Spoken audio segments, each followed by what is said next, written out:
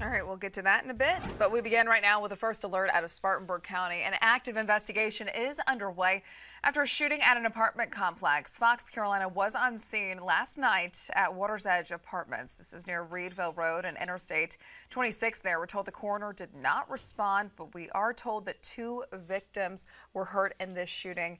And of course, we're going to work to get more information from the sheriff's office, so make sure that you stay with us for the very latest.